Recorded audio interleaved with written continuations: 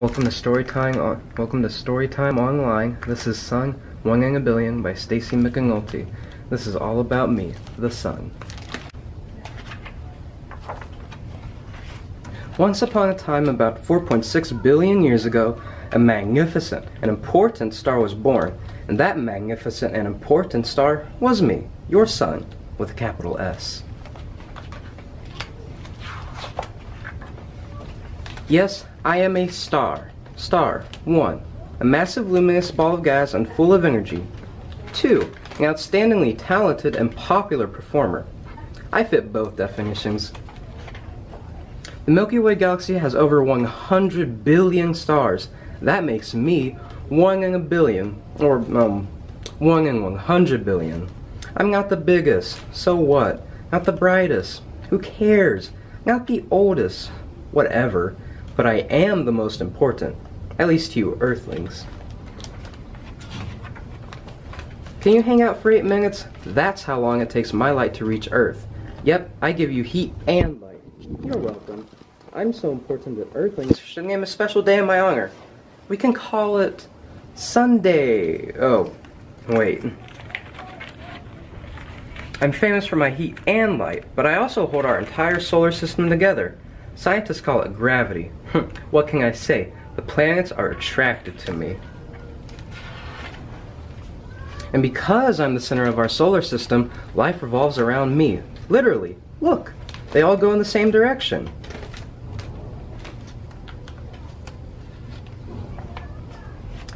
Those other stars are far, far away from Earth, which makes them look teeny tiny and not so important. I'm close, a mere 93 million miles from Earth. To an Earthling, I look like this. But to Neptunians, I'm 2,795 million miles away, and I look like this. If there were Neptunians. There's no known life on Neptune. Technically, I'm a yellow dwarf star, but I'm still a big, big deal. If I were the size of a basketball, Earth would be smaller than a grain of sand. You could fit about 1 million Earths inside me.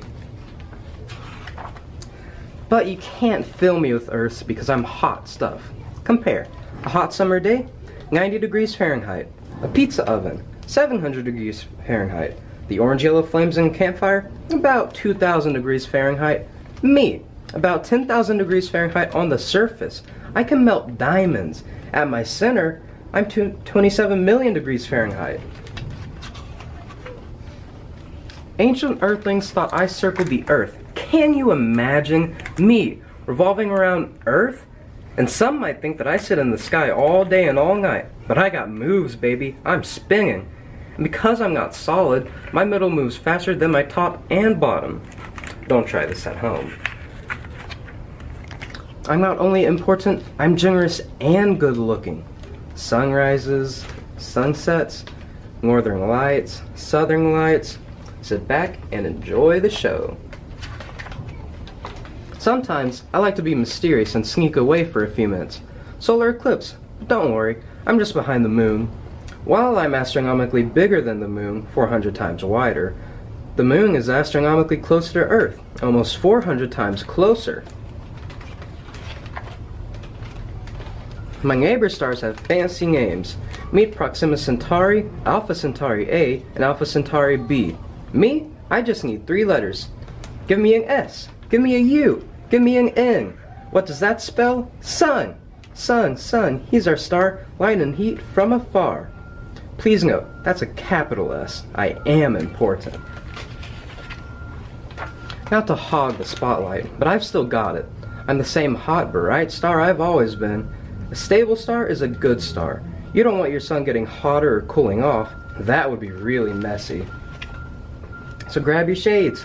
I plan to be in the biz for another 6 billion years. You and me, we've got a bright future together. And that was Sun, 1 in a Billion, as read by your friend, the Sun. We're super happy to have a special guest today visit us at the library. To tell the truth, we're glad that the Sun visits us every day. And we just wanted to let you know to come and visit the library this summer. We filmed this video today at our main branch. Our main branch has tons of fun stuff happening this summer, so you just make sure you visit your local library. Thank you for watching.